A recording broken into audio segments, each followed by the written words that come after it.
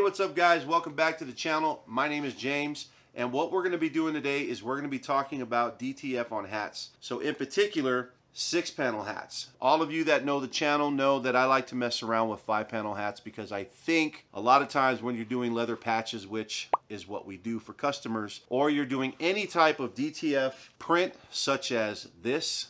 Here we are doing a DTF print on a hat for a customer.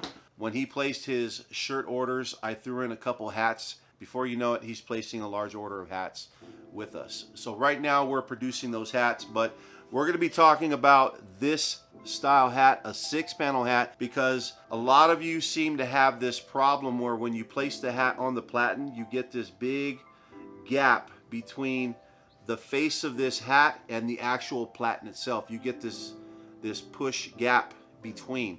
So I'm going to be showing you on the 360 IQ hat press how we're actually going to resolve that issue. There is a technique involved if you're using 6-panel hats, or if this center seam is very, very stiff. Now you do get some hats, very nice hats, that'll fit very nicely to this platen here that is featured on the 360 IQ, but then you get some hats that are just a little stubborn in this area right here, and they just need a little bit of finesse. So I'm going to be showing you guys the technique, how we do it, the settings involved. Welcome to the channel, subscribe, let's get into it. All right, you guys, here's the hat, 6-panel hat. So this particular hat here is from Pitbull Hats. This is their Cambridge series. PB222 is the brand of this model. As always, never forget your silicone pads with your hats. These help protect the face of the hat, as well as don't ever forget your bill protector. Some hats may need them, some may not. Figure out what you need or what you don't need. So what we're going to do here is we're going to zoom in on the platen here, and I'm going to kind of show you what we got going on with this hat here. So first thing we're going to do is we're going to fold this up, and then of course make sure that this is tightened in the back. You want to pull it tighter together so that this gap isn't so open. Why is this important? You don't want this metal piece popping through the hole, which I think personally this design here on the hotronix could be modified and made better, maybe wider, so that it's not always popping through the hats. So make sure this is flipped up, get that on the platen. Okay, so once this is on, you notice this here, we have a lot of play in here. It's probably about a ½ inch or so of push play. This is what we want to resolve. We don't want this type of play in the hat. So letting it sit here for a minute is great. It helps it warm up. But what I do is tend to rub my hand over the hat just a little bit to kind of get it warmed up. And what you can do here, see, it's getting better. Now we're probably down to about a ½ inch now. But we always want to have a preheat when it comes to this. So as we sit here and mess with this, it's getting better. So now we're at about a ½ inch of space on this, just from kind of rubbing our hand over it a little bit.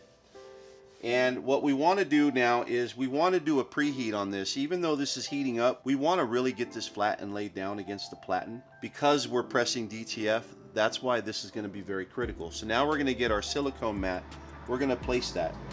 So as far as my temperatures and times, what I have on my upper is 295. The lower is running 185. My first timer, which would be my preheat and my post press, is set to 14 seconds. Now typically 14 seconds is with the silicone mat. That is equivalent to 7 if we did not use the silicone mat. But because we want to protect the hat, we want to use the silicone mat. So first press, 14 seconds. We're at a pressure of about 7. Okay, so now this hat is nice and warmed up. It is flat. We see here when we put our finger down, we're not seeing hardly any movement at all. It's pretty flat to the press. You can even pull down on your sides a little bit more to get it down. Now we're good to go here. So now we're going to take our DTF transfer, and you could pretty much base your transfer on that middle seam. But typically this is the hardest part when it comes to 6 panels, is making sure that this lays down right. If you're not using this type of press, be very careful because you'll have other heat presses. Some may have removable platens that you can change out for other ones. Some might not, but you'll need to play around with what you need to do in order to make it work to get this flat. That's what really makes having this press so awesome, is that it can shape to so many different style hats because of the natural shape and contour of the actual face and top of the hat. So now we're going to take our heat tape, which is here. We're going to put that on the transfer. Okay, so here's our heat tape on the transfer all the way across. I'm peeling from this side, so I'm going to go ahead and put a little handle. I'm going to fold this tape over just like so. Come on. Okay, so grab your transfer. Now what we're going to do here is lay this right in the middle of the seam where you know it needs to go. Keep in mind too, when you are designing DTF for hats that have seams, and I don't know why a lot of people decide to go with hats with middle seams when it comes to DTF. You're going to be better off with a 5-panel hat. But if for some reason you're going cheap, or the customer wants a 6-panel hat, or that's all you can get is for some reason a 6-panel hat, then go ahead and design or place the transfer where it's best going to fit with that seam right there. So 55 seconds is what the second press is going to be, and again that's with a pressure of 7 to the lower side of 8. With a silicone pad, I like to add a little bit more pressure because of the padding. That way you make sure that you're getting a lot of heat on there. Another thing to do is make sure you have a little cloth handy, something that you can rub the transfer with. I like to get in the habit of this because we can have tiny little letters like so. I like to take these and I like to just rub them down. I think that kind of adheres the transfer just a little bit to the hat. It kind of gets it down, in my opinion, and then I get to rub that seam just a little bit to make sure I'm getting anything that's right where that seam is. When it comes to custom hats, guys, don't be in a hurry to peel them right away. This is a cold peel. Let it cool down. Press it, set it aside, peel it when you're ready to do your post press.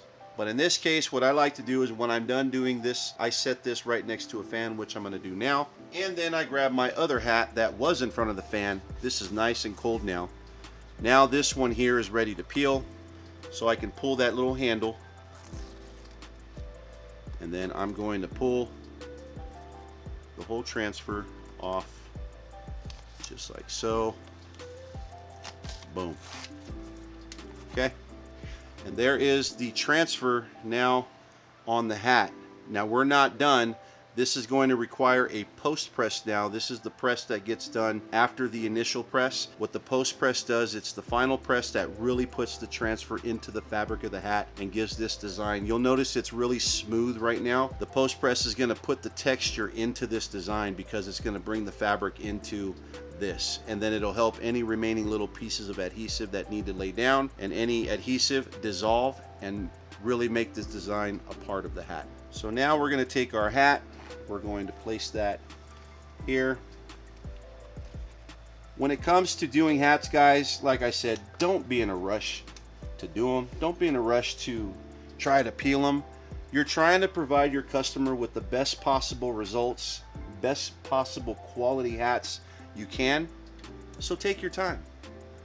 If a hat takes 1.5 minutes to make, then it takes 1.5 minutes to make, but it's going to be one of the best hats your client's ever seen when it's all said and done.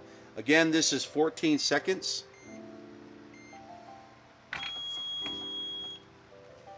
Now what I like to do one more time is just get your cloth and really get the middle part of the seam. You can work that seam just a little bit. And if you want, you can hit it again after you've done so.